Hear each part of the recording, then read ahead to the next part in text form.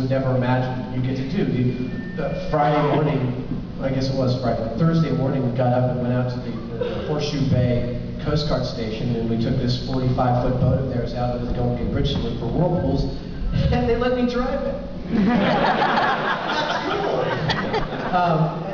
I just want to say one more thing. As a personal favorite, when we get to do things that no one else has done or no one else has tried, or I think we've done it better than anyone else.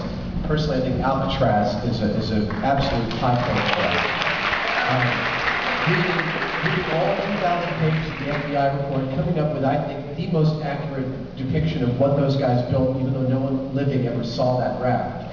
And finding out that it was seaworthy enough to land on the north shore of the Golden Gate Bridge was absolutely stunning. Yeah, to give you an idea of what's going on now, I think Adam mentioned the Whirlpools and what that is about.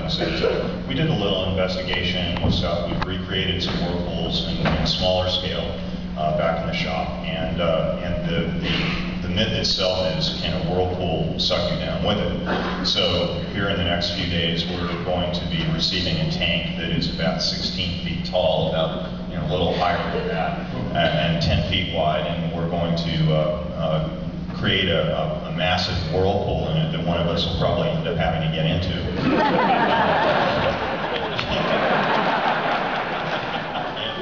And while we're working on that, in the other end of the shop, there's a Mercedes that's had all of the interior stripped out of it, and we're in process of making making this into a gigantic speaker that is powered by a diesel.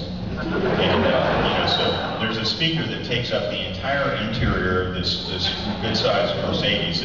It's like about 4 or 5 feet wide, and all we did was hack a hole right down through the bottom of the passenger compartment, going to the drive shaft where there's a big crank.